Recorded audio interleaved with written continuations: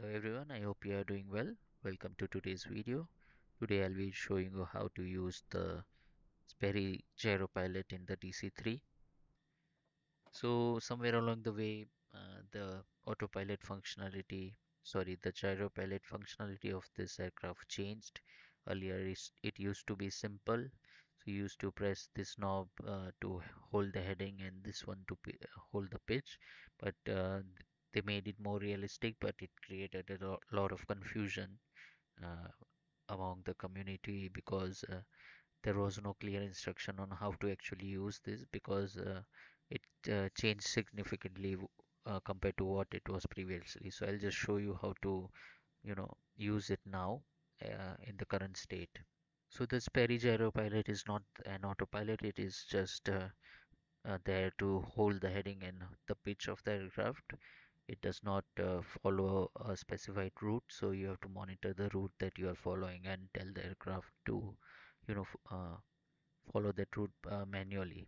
It won't follow it like how it is in Boeing 737, for example.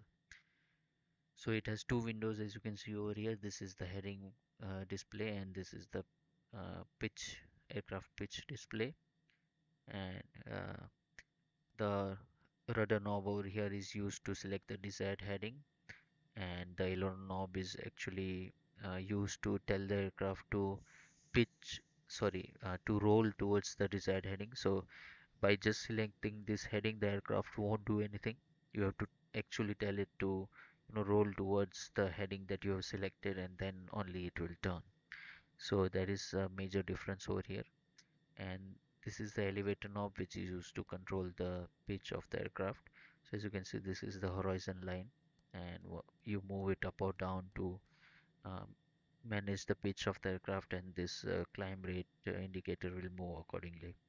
So this display is not since the aircraft is currently powered off, it is not showing up properly. But once we power it on, it will change to how it is actually used to be, how it is actually supposed to be.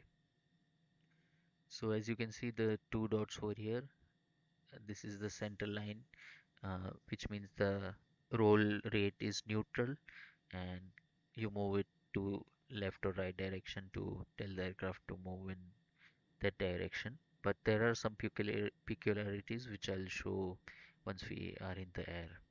So let me power up the aircraft, and we'll show the prerequisite to use the autopilot.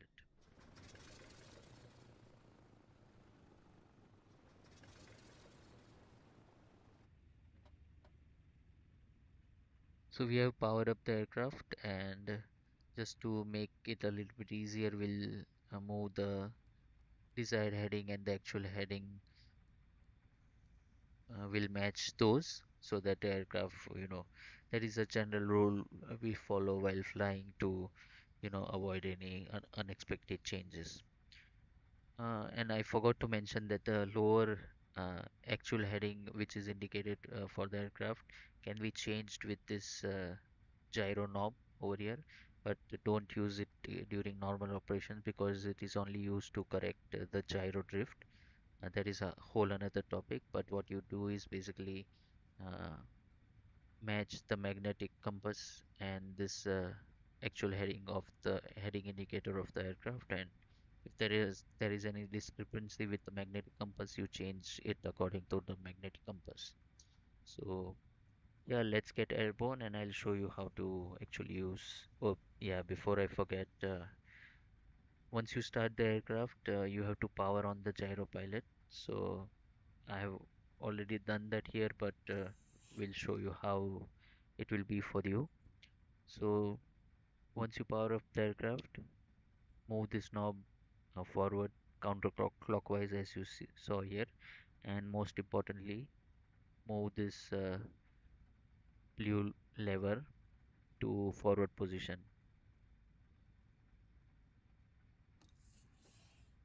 like this.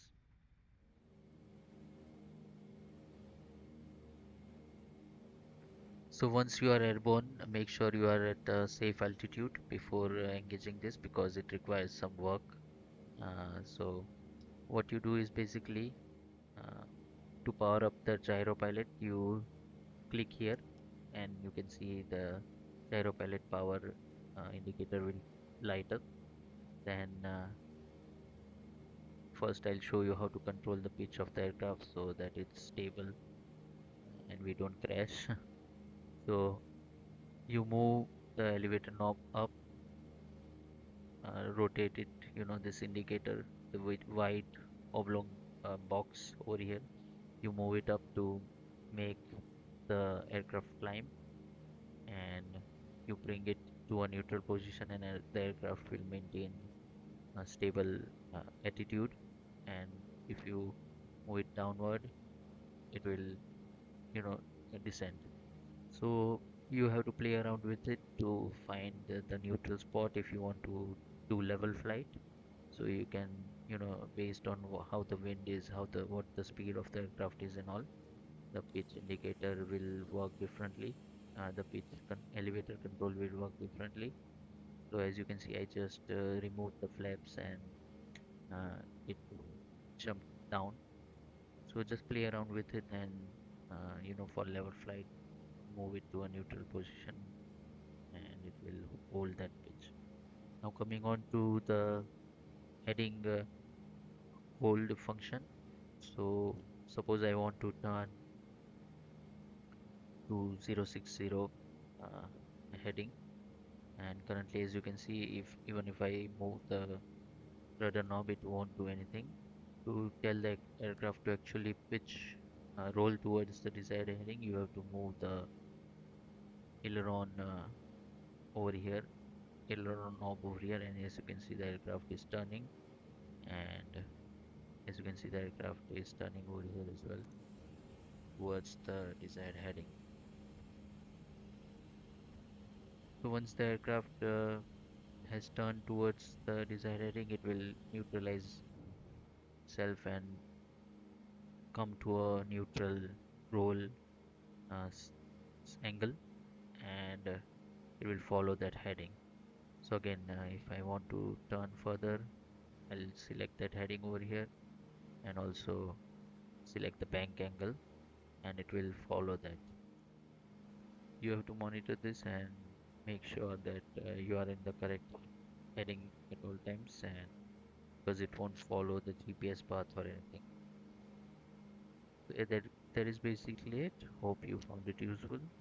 Do let me know if you have any more doubts in the comment section, or if you like the video, please like it. And again, thank you for watching.